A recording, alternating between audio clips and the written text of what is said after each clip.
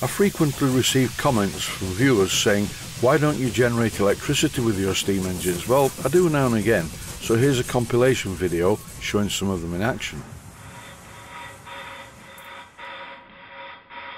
This engine has a rubber drive belt and it's broken. I'm going to rejoin it like this. It's simple to do. I've used a piece of 400 grit wet to dry sandpaper and I've chamfered both ends of the belt at opposite sides. All I need to do now is stick the chamfered parts together using some super glue. This type of angle joint will be very strong. Within 10 minutes of doing the job, I fitted the belt to the traction engine, which is now driving the generator, and when I fit the canopy back in place, all the LEDs light up. And please note, to generate for the canopy lights, you need to run in reverse, in exactly the same way as on my 4.5 inch scale, very large Burrell Showman's engine.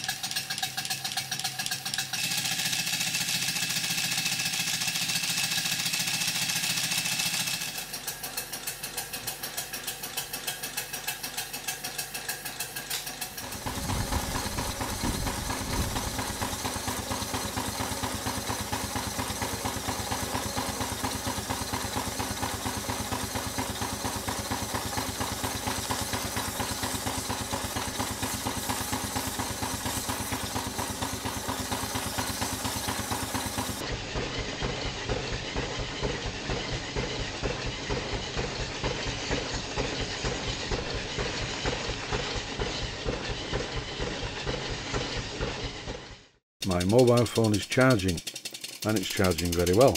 This is still a bit fast, so I'm going to leave it running and see what the minimum speed is where the phone stops charging.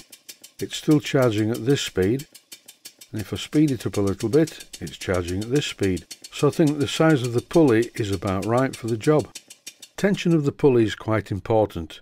Too much tension and there's too much stress on the bearing on the generator, and the tension here is fine, unlike outside where the tension is much higher.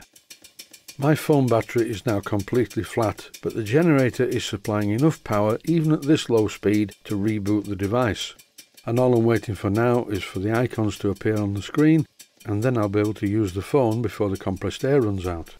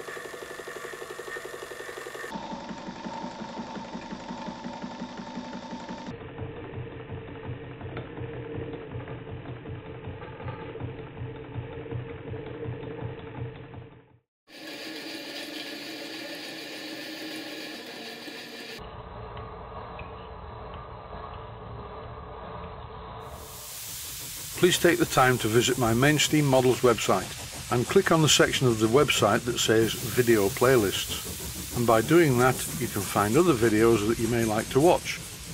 And by using the playlists, you can actually watch the videos back to back.